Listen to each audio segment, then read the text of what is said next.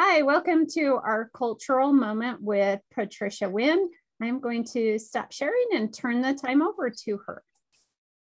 Thank you. Thank you very much. I'm going to share my screen.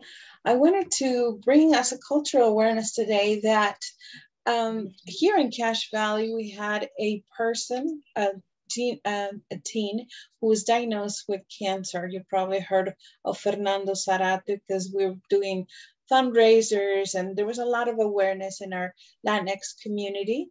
But I want to show you a couple of pictures from that event that was that created a lot of awareness. I want you to look at these pictures and notice how people came together to help this little boy and his family. This is one of the pictures. Let's see if I get another one. Okay, it's not gonna go to the next picture. However, if you could see, we were thousands. We were thousands of people in parking lots and lines to buy the food that was donated for this family.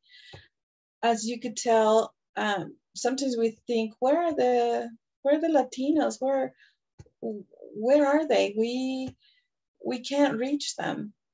But let me tell you, when they come together, they come together.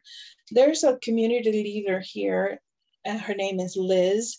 We all call her just Liz, is Liz Villegas. So she posted this at the Purguita and said, let's help this family. Let's do selling food. Let's do a fundraiser. Within few minutes and hours, there were 97 people donating drinks, grills, meat, full-on meals, live music. And so can you tell, like, by this, the amounts of people that were gathered to support this family?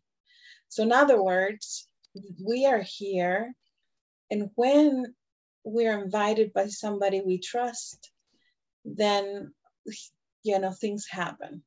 So the power of networking, the power of trusting really goes a long ways.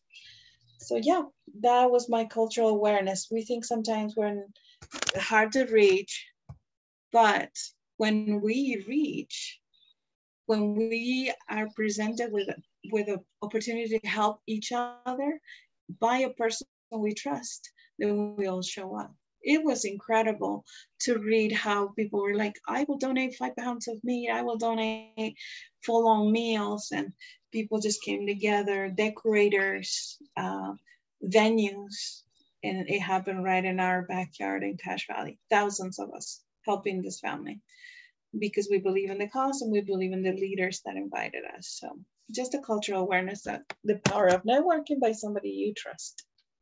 That would be all for today. Thank you. Thank you, Patricia. That's great. And it would be nice to continue to have those discussions about how then we as early childcare providers can create more successful opportunities to engage our Latinx Hispanic population.